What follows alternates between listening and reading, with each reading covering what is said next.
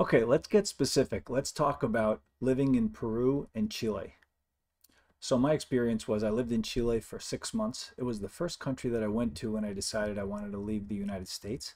And I was there for 6 months, approximately 6 months. The people were really nice. Um, the country is beautiful, but it didn't work out for many different reasons that I really can't get into. But so it does work out for people, and it is a place to consider, especially if you like extremes of weather. Now, Chile is really long. You know that if you look on a map, it's actually longer than the United States is wide. But from east to west, it's only about an hour wide in some places. So you go from the coast to the mountains, which there's a lot of volcanoes in about an hour, in less than an hour. The water in the ocean is really cold, all the way up the coast, right up to the north, where you would think when you look on the map, it looks like it's tropical there and the water should be getting warm. It doesn't. The water is freezing in the ocean, even in the middle of the hot summer. Um, but there's a lot of nice things about Chile. I am not up on all the latest news. It was like 24 years ago. I was there in 1999, and but and their Spanish is it's odd for being in South America, but they speak Spanish similar to the way they speak it in the Caribbean islands. They drop off S's at the end of words, and they do some other things too. They have their own peculiar accent, but the people are really friendly. It's supposedly has kind of a good economy for South America. So if you find something good there, especially if you have a connection, if you have a friend, family, I would definitely look into that. The capital city, Santiago, has a lot of pollution. It has smog. It's similar to Los Angeles in some ways. And they say that Chile is like California turned upside down because you have deserts in the north of Chile and you have a lot of rain and forests and lakes in the south of Chile. And you have this main city, which has a lot of pollution, population, and smog. Uh, so I'm sorry to the Chilenos, but I didn't find the food to be very interesting in Chile. I was only there for 6 months. I tried a whole bunch of different things. It was not very interesting to me. It's very cold there in the winter, even though it might not even ever go below zero, but it's so humid. And for some reason, this is what they did back then in the towns, they leave all the doors wide open. They put space heaters in the stores. The doors are wide open. You just feel cold all the time for some reason, cold and humid in the winter there. So you need to get advice about Chile from another person, but I am going to talk about Peru now because I lived in Peru 2 times. The first time for 7 years, and then I left for a few years, and then I got married, and I went back with my wife and lived there for 4 years. I I really like Peru. I love Peru. Now, I lived specifically in a southern city with the name Arequipa. Arequipa, Arequipa. I didn't live in the capital. I went to the capital, Lima, which is basically in the center of the country on the coast, on the Pacific coast, on the west coast. I I wouldn't want to live in Lima. If I had to, now I'm from New Jersey originally. If I had to put it in American terms, I would say like Lima felt like New Jersey in Spanish. Although lots of parts of New Jersey are in Spanish. Um, some of the towns they speak a lot of Spanish there. But yeah, so Lima was, if you like that, it's very like city slash suburban, lots of neighborhoods, malls. Yeah, malls, some similar to the malls in the US, great big malls. You're much better if you have a car to get around in Lima. And it's a big city, lots of people, and just that whole city attitude, um, that kind of cosmopolitan things are happening. Now, there are advantages. If you live in Lima and you need to get any paperwork done or visa stuff done, they're very centralized in Latin American countries, and you have to do everything there in Lima. So I would have to travel up to Lima, and that's the only reason that I am familiar with Lima. I had to go there many times, and it was a long trip from Arequipa to Lima. It got better though because what happened is first we would travel by bus, which was a 14-hour bus ride. Now their buses are really comfortable. They're not like the buses in the US. You can go, you pay like $5 or $10 extra and you get a first class seat. And I mean, it is a huge seat. You're on the first floor. There's like 2 floors. There's only maybe 9 seats or 12 seats in the whole area. They serve you food. There's a TV playing movies, and you can definitely, and the seat kind of reclines back more than what it would recline like in a normal bus. It reclines back like, it depends on the bus, but maybe about that much. There's supposedly some buses where they go 180 degrees, but not usually from Arequipa to Lima. Those are for the even longer bus rides. But they're really comfortable, but it's a long bus ride, and to just forget about that, the plane ride became much more convenient. So the flight from Arequipa to Lima was only like $20 more expensive, and you're there in an hour. I think it was 50-minute flight. So instead of 14 hours, you're there in like 50 minutes, less than an hour, or let's say an hour, and you pay $20 more. So we stopped going by bus. We did that like once or twice, and they were like, it's not worth it. There's even cheaper buses too. We were going on the relatively nice bus, so I'm comparing the nicer bus to the plane.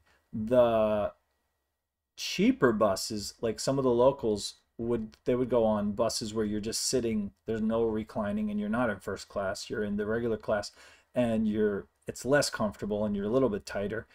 That could be even cheaper. Like, I don't even know how much it would be nowadays, but let's say $10 for the bus ride, one way. So what else do I want to tell you about Peru? All right, so the people in Peru, they're very friendly, but there is a culture of lying and like cheating, always looking to gain the system a little bit. And so you have to be really careful. Once you get used to it, it's going to sound like I'm trying to talk you out of going to Peru. So if you're ever interested in going there, you'll really want to go. And actually, I do like to when people say that they're interested in going someplace, I've had so many people just go over the top convincing you why you should go. Oh yeah, especially when they're there. Oh, come. Oh yeah, life is great. Everything's perfect. And it's not true. There's lots of problems. There's lots of difficulties. So I actually do it the other way. I'm going to try to talk you out of it. And if you're still interested, then you'll be more prepared for it. You should definitely prepare yourself, educate yourself, know the good and the bad. I loved Peru though. I had a great time. Why would I be there for 7 years and then go back for another 4? I loved it.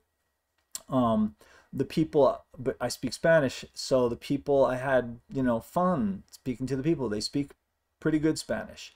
They don't sound like people from Chile at all. They have their own particular accent. They speak very clearly, and they have pretty good education system there.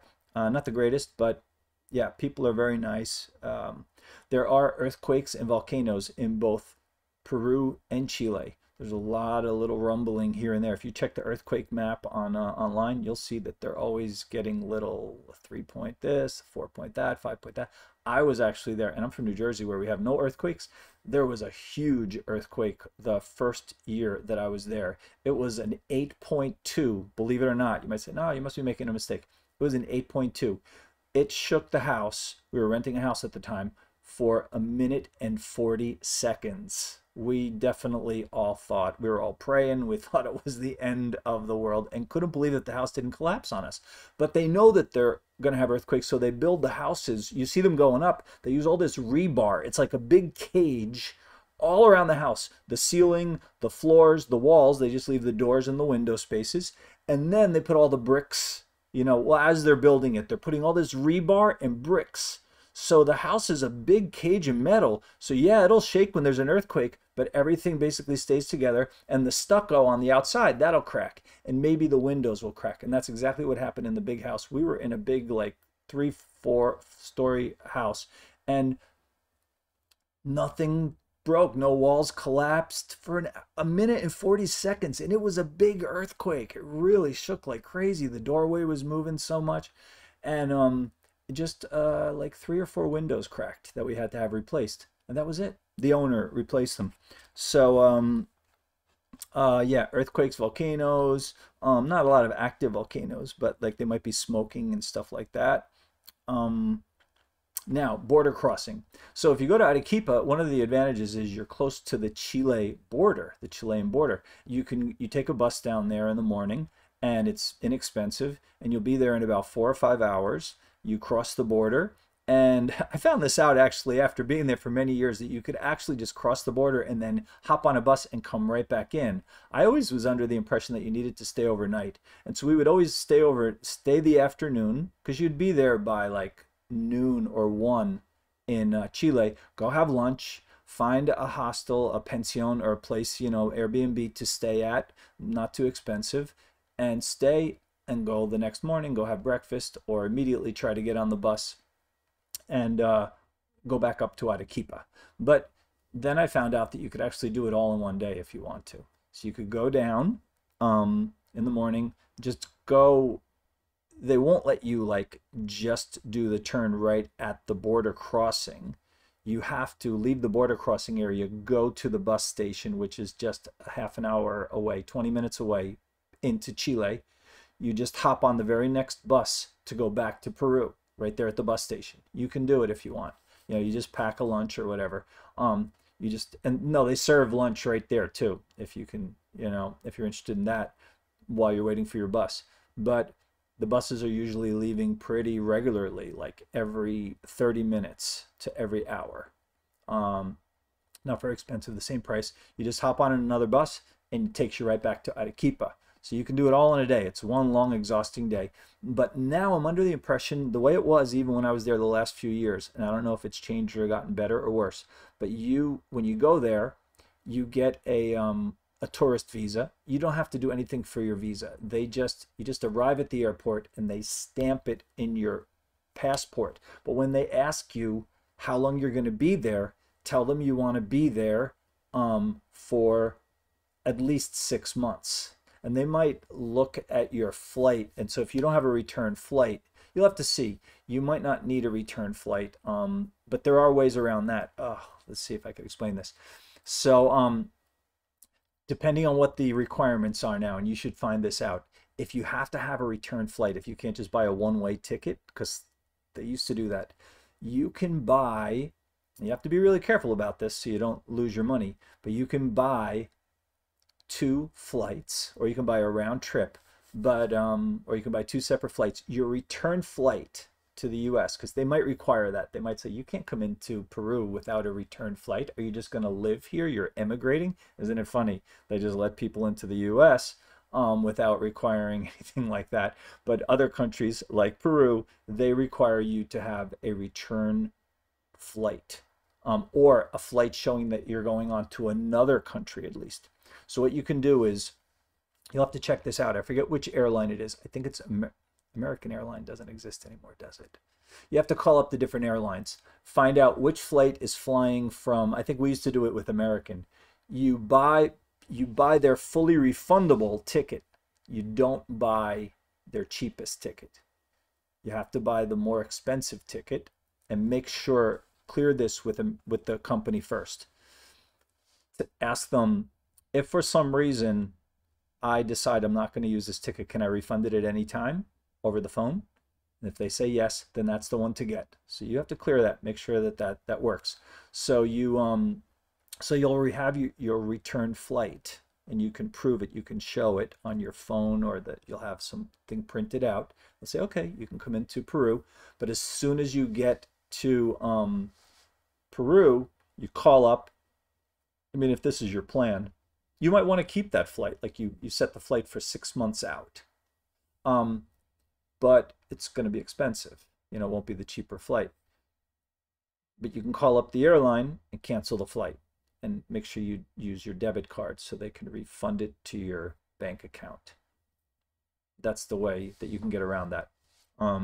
Oops, sorry for, but otherwise you're just, how can you do it then? How can you do it? They're not going to just let you travel to other countries without proof of return unless you have a job, you have a work visa, and you have all those things lined up, which I imagine you're not going to have that. So uh, that's one way to do that. So when you get to Peru, you can then I think what they'll give you, the stamp in your visa, the visa, which is a stamp in your passport. That's all it is. It'll say 6 months. You have to go online and look up what the maximum is right now. When I was there, it was a maximum of 6 months, 180 days. Actually the first year, maybe it was a full year. I'm not sure if it was a full year or if it was 6 months. I think it was 6 months. So after 6 months, you have to renew that visa. But it might be a full year now, and then it might be 6 months after that, and then it gets lower and lower each time you stay there, until you can prove like residency, which is harder to get. It depends. If you're older and you're retired, you can use your Social Security as proof of income, and you have to go through a process to get residency like that. But for the time being, I mean, you can go there and live there illegally. I don't recommend doing that. I always had a verified visa when I was living in any of these countries. So, a valid visa. So let's say it's 6 months. The guy at the when you travel, they're going to ask you, and your flight should show that don't get a flight for 1 month, because then they're not going to give you a visa for 6 months. They'll give you a visa only for 1 month. 1 month is going to go by like that. So what you want to do is you want to get find out what the longest it is and then get the visa for that long. So they'll put that in your passport then. It will reflect whatever you tell them, or if they ask you, say, yeah, what's the longest visa I can get? But your flight should show it. Do some research on that. At least 6 months. So in 6 months is going to go by fast too. Then you're going to have to go to the bus station. And do not let the 6 months be up. And always count it by 30 days, not 31, whatever. Always be conservative, because you never know if there's going to be some kind of bus strike. Don't wait until the last day for your 6 months to be up. Big mistake. I've seen people do that, and then when you get to the border, they fine you, they take advantage of you. You could have all kinds of trouble. And if you don't speak Spanish, you're really in trouble. You're going to be like, oh, come on, you have to pay up $100, $200 to take care of this. They're always looking for. In Peru, they're really corrupt. And you might be, again, why did I want to live there? Well, I learned how to avoid the system. In Chile, they're not. In Chile, they're honest. You just go right over the border in Chile. Everything's above board and honest. Even the taxis, they all just use a meter and they charge you whatever the standard fee is. In Peru, you have to know where you're going, or the locals to go from point A to point B might pay three soles, which is like, I don't know what that is now, maybe $1. And they'll ask you for 10 soles for the same trip. You have to know, you have to ask locals. That's why you need to learn some Spanish. You ask the local until you know the system. How much would you, excuse me, sir? And they'll love to talk to you if you're speaking English to them. Most of the people, just look at them and you could try to figure out how maybe this person speaks English, or just ask around. Do you speak English? Or maybe they speak a little Spanish. How much would you pay to go from here to there, and you name your hotel or your Airbnb or your neighborhood, and they'll tell you, oh, I wouldn't pay more than 4 soles, maximum 5. Most people will tell you. And then ask 2 or 3 people if you want to get a second opinion. And then when you go to the taxi, you tell the taxi, he'll tell you, he'll hear your accent and he's going to say 10, and you say, I'll give you 4. When you know how much it's supposed to be, you can say it with confidence. I'll give you this much. Because you'll know. In Arequipa, most of the time, I don't know what's going on there now. It's been a few years, but I usually never paid. When I had to travel across the entire city, I might have to pay 7 soles, and that was like $2. That's how cheap it is to travel by taxi. So most of the time, if I was using a taxi, I was paying less than $1. About 3 or 4 soles, maybe 2.50, right around there. So it's probably gone up a little bit with the cost of living, but not much. Ask around. So when before your visa expires, go the first time you're doing it, go a full week. Like you might think, no, I want to use up as many days of the visa as possible. Go a full week before the visa is going to run out because you don't know what kind of complications they have strikes in those countries where all of a sudden the buses all just stop. Or if there's an earthquake, it happens rarely. There's rumblings and tremors, but the big earthquakes happen more rarely. But you just don't know what's going to happen.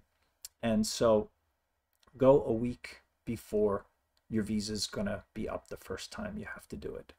Go down there, you could stay overnight, or you could try to come back in the very same day, and then you'll have another 6 months. And when you're going back, ask them, can I have another 6 months, please? 6 meses, por favor. Six meses, months, por favor, please.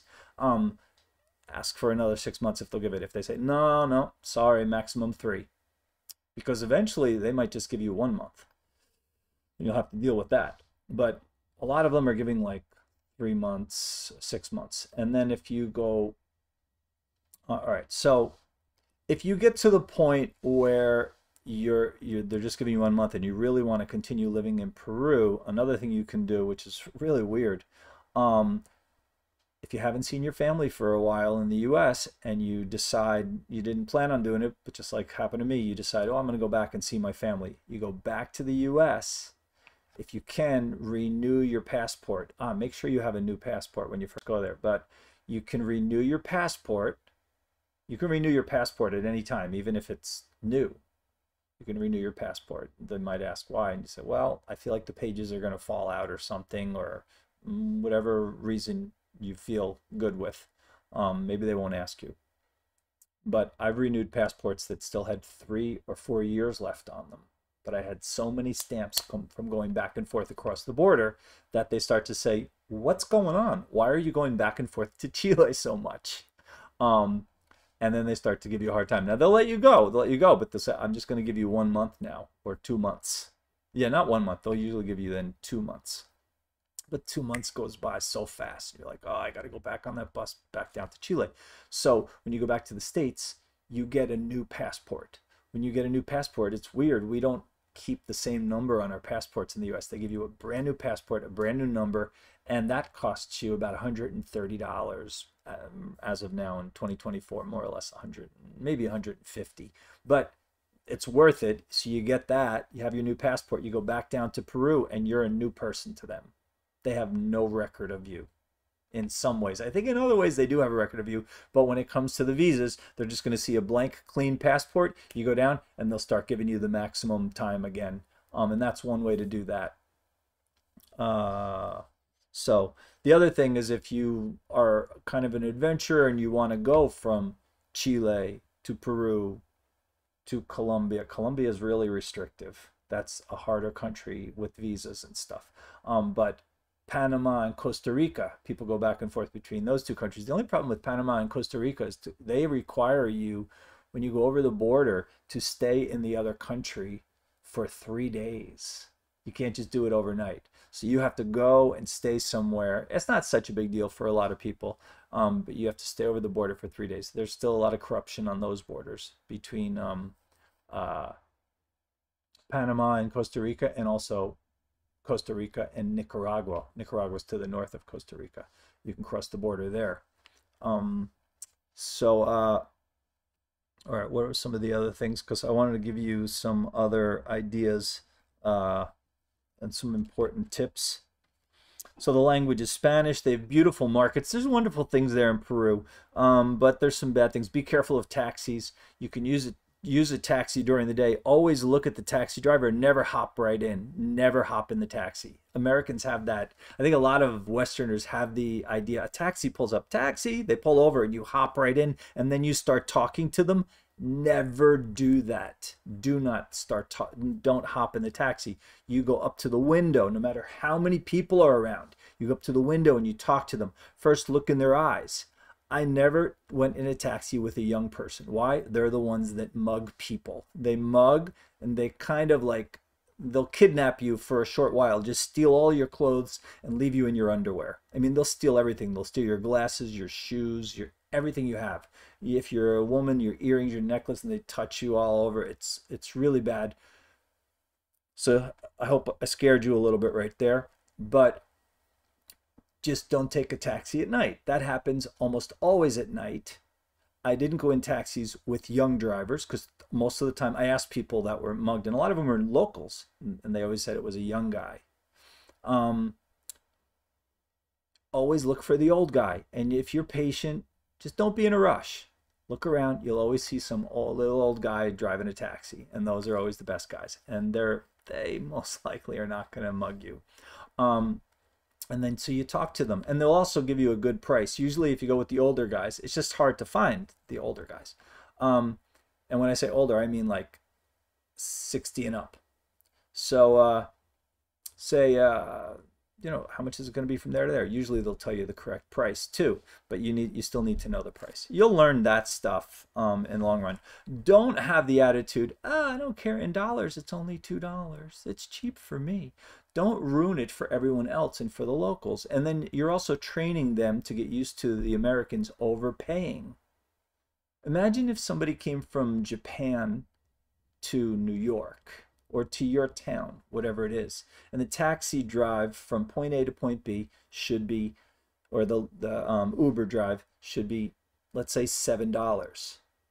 But the Japanese guy is used to paying way more in his own country. So the Uber guy goes, Japanese guy. All right, that's $21, 3 times as much. Is that good? Is that fair? Is that right? It's wrong. We know it's wrong. So don't like approve of it. Don't help it by just feeding into that system by overpaying. I saw a lot of Americans do that. Who cares? It's only $2. Back home, you couldn't even get in a taxi for $2 or a bus. Learn what the locals pay and pay what the locals pay. Do it the right way. You have to find it out in the country, because they will take advantage of you as much as you will let them take advantage of you. But buses are super cheap in those countries. Now in Peru, they have these things called combis, which is just a van converted into a bus, and they're terrible. But you should get in one at least once. Hopefully you won't catch some kind of disease. But they pack everybody in this little van. It's like, by all rights, maybe 9 people should sit in there, and they'll put in like 17 people.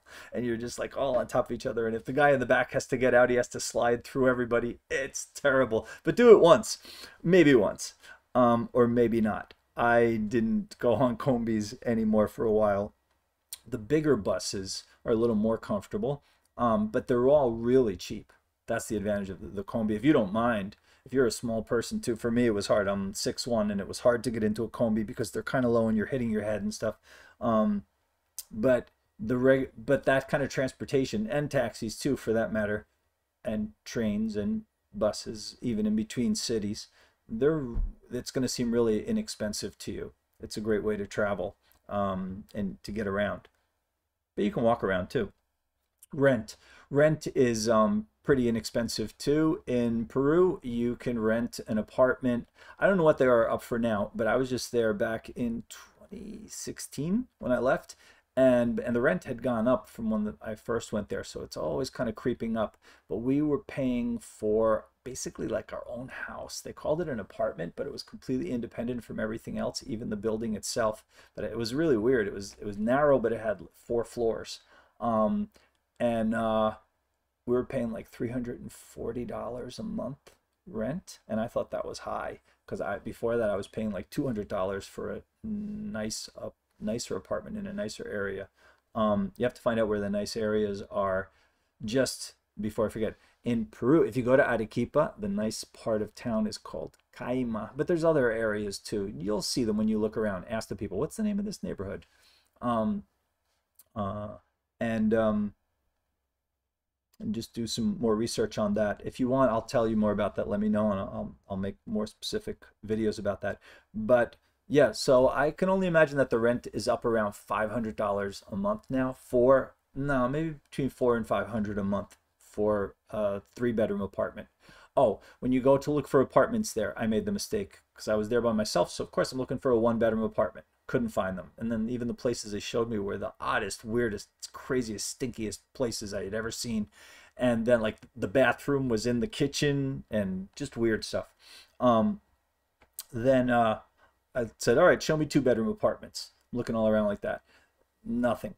All right, show me three. I'm one person. Show me three-bedroom apartments. It felt ridiculous, but then I started to see the nice apartments, you know, just nice enough to live in. Why? Because everything's made for three-bedroom apartments there. That's the standard. Three-bedroom apartments, you might even have two or three. I had an apartment with three bathrooms in it. Three bedrooms, three bathrooms. It was strange, but it was nice.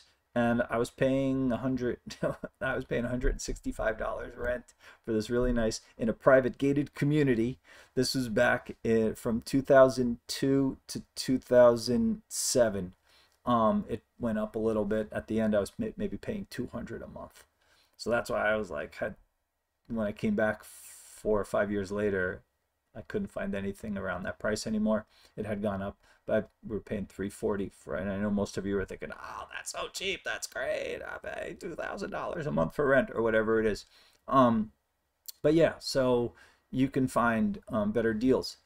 All right, so yeah, so I'm going to tell you how to do that. You can find work there too. There's like English institutes. They're not going to pay you great. See, that's the problem. Everything's cheap, but the salaries are low too. And that's why if you could find some kind of set something up online before you go, even if it's not that much in the States, definitely if you're retired and you have a Social Security check coming in, that's going to be plenty to live on down there. But if you can be earning something somehow online, then you'll be okay down there because the dollars are going to go far for you in Peru.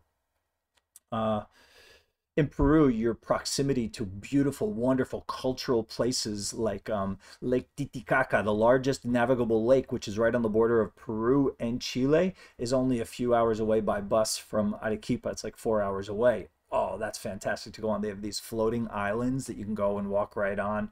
Really cool, great experience to go there. You can go to Cusco, which is the ancient capital of Peru. Lima is the modern capital. And that's where they have all those big blocks and the really wonderful tours there. Once you're living in Peru, do that because then you can find better deals. You'll know the system a little bit better. If you booked it from the States, it'd be still pretty expensive. Mm, and Machu Picchu. But you do that from Cusco. Cusco and Machu Picchu are close by, kind of. You have to take a train to get there. But wonderful cultural things. And then there's stuff in the north too. There's all over Peru. There's places to go. There's beach resorts in the north you can go to. We went to one all-inclusive beach resort up there for a week. It was wonderful, way cheaper than all-inclusive beach resorts in the Caribbean. And very nice, like super quality hotel rooms, pools, all you can eat food and all that kind of stuff. And I think we paid like $150 a day for the both of us. So it's like $75 per person. And that even seemed expensive for Peru, but that's pretty cheap compared to like in the Caribbean and stuff like that. But I know you're not going there for vacation. I'm just saying, you know, you might be able to do other things. So how would you go if you wanted to go there? You actually wanted to go to Arequipa, for example. I would find an Airbnb to stay at just for 1 to 3 months. If you could pay just by month, that would be the best. And try to find one that's centrally located in one of these nicer neighborhoods. You can look that up online. Nicest neighborhoods in Arequipa. But I'm telling you, one of them is Caima, C-A-Y-M-A. But there's some other ones too. It's not the only one. And so you find an Airbnb there, and then from there you can go out every day looking at apartments, even if it takes you 3 months. We did this ourselves. It takes time, and that way you can compare to see some of the junky ones, the nicer ones, and then hear the prices. Talk to the locals. How much would you pay for how much would a Peruvian pay for a 3-bedroom apartment in this area, in that area? You know, it depends where you are. But when you're closer to all the nicer places, the malls, the cinemas, and all that stuff, you're going to pay a little more. You have to get a few blocks away to get a good price, but you can still mostly walk everywhere. We walked everywhere. It was wonderful. You didn't need a car. You didn't miss a car. You were out walking. The weather is wonderful. That's why I liked living in Peru. I was wearing shorts and t-shirts all year long. It wasn't hot and it wasn't cold. At night in the winter, which is July and August, right? It's opposite down there. It was cold to cool. I wouldn't go outside with shorts on in the winter at night, but during the day the sun is so strong you could do that. And then in the summer, the so-called summer, which is January and February, you it barely got up to 80 degrees. It was always in the 70s. It's like, so almost all year it's in the 60s or 70s. It's just beautiful, wonderful weather. It's actually sunny so much. It's a semi-desert. It only rains a little bit in January or February. In their summer, it will rain sometimes. So you actually start to miss the rain after. I was there for so many years. It's so dry. And the sky is just blue. Not a single cloud in the sky. Every day, day after day after day, you start to miss the clouds. So if you're I didn't miss them at first. At first, I was like, this is great. This is wonderful. After a few years, I was like, oh, I wish it would rain. I wish it would just get a little bit cloudy. You know, it's just so sunny all the time, and the sun is kind of hot, even though the air temperature isn't very hot. Yeah, so you get the Airbnb, and then you look around, and that way you can find a good apartment and not overpay. Someone's going to tell you, oh no, your friend is, that guy's crazy. You're not going to find an apartment for $500 or $340 or whatever it really is going for. I don't know what it is going for now. They're going to tell you, oh, that doesn't exist. You're going to have to pay at least $1,500. That's the old days. That was years ago. No, talk to people. Believe me, Peru's economy has not improved that much. It's not America. You're going to find something. It might not be as cheap as I'm thinking, but you should be able to find something. You have to ask around, ask a lot of people, meet people, find the people that speak English. The younger people might know it. How much does, cuánto cuesta un departamento de con tres habitaciones? How much does an apartment with 3 bedrooms cost? Oh, it depends. They're all going to say, depende. It depends. Okay, give me a range. Approximately. How much? More or less. Más o menos. They always say that. Más o menos. More or less. How much does it cost? Get an idea. Ask 20 people if you have to. You're finally going to get, now I know the range. I talked to 20 people. I heard the most outrageous range. Just throw those out. And I heard really cheap ones. Throw those out. It's somewhere in the middle. And I'm telling you, it's probably around, I hope, between $400 and $600 for a 3-bedroom apartment. And it'll be relatively nice, but you got to go check everything, check the water. They won't be happy you do this, but check the water, check the shower, make sure everything's working, turn on all the lights. It's not typical. It's typical to go into an apartment and instead of having light fixtures, there's just a light bulb in the middle of the ceiling. So some places, yeah, they're like that. Always take toilet paper with you when you're in Peru, wherever you go. You might not find it. There's a lot of other things. Like I said, this is going to have to be a series. There's so much to talk about there. But yeah, find a central location. Then you can find your apartment. Don't buy, if you do go, don't buy anything bigger than a toaster for the first 6 months. Big mistake. I made that mistake. I went out and bought a refrigerator with a, oh, we got to have a refrigerator and a washer. And there's no dryers out of the United States. It's, well, in South America, it's hard to find a dryer. You just hang your clothes up and dry them. You couldn't even buy one probably. So yeah, get used to your clothes being a little bit crispy. You just shake them out, use some fabric softener. But don't buy anything bigger than a toaster for the first 6 months. You'll regret it because you don't even know if you're going to stay there. That's what happened to me. I was in Chile for less than 6 months and then I had to sell all this stuff. How are you going to sell a refrigerator really fast if you had to? Are you going to leave it there and waste all that money? Don't buy a TV. Don't buy a refrigerator, a washing machine. Find another way to do it. Wash it by hand. Hire a local person to, where they might do it. They don't have laundromats the way we do usually, but sometimes if you ask around, you might have to do it by hand at first, or just ask people. You can now in Peru, you can hire a housekeeper really inexpensively to come and do that stuff right in your house. She'll wash your clothes. She'll even cook for you. Yeah. Oh, you wouldn't believe how cheap it is. Just ask them what they want to be paid. And in this case, they'll ask lower than you would expect. I'm a little embarrassed to tell you, but yeah, I had a housekeeper. She used to come, she would come to the house 3 days a week, like Monday, Wednesday, Friday. She would clean and she would even cook. And she would even wash my clothes by hand. I didn't have a washing machine. And I paid her like $35 a week, but that's what she asked for. It was 30. I asked her, how much do you want to be paid? I'll pay you what you want to be paid. She said, she told me in her money, but it was about $35 a week. She did a great job. She was an amazing cook. So it's probably a little bit more than that now, but not much. Not much.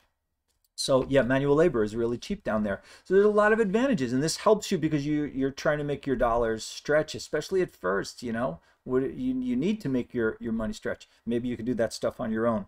Don't buy anything bigger than a toaster. Um, it takes 2 years. I'm going to end with this. It takes 2 years when you move out of your country to start to feel comfortable in a new country. You're going to feel all the discomfort, the language, the culture, and things are weird for the first 2 years. It will not feel great. And I hear that, believe it or not, you would think, oh, but when people come to the US, I'm sure that doesn't happen. It happens for them too. Because even though we might have certain conveniences here, it's still not their country at first. It takes a while for you to get used to it. So I hope this helped. Please give me some feedback and let me know what else you might want me to talk about and tell you. But I'm going to continue to give you more details about Peru because there's so much to talk about and different aspects, and I'll try to focus in on those. So I hope you enjoyed this. Have a great day.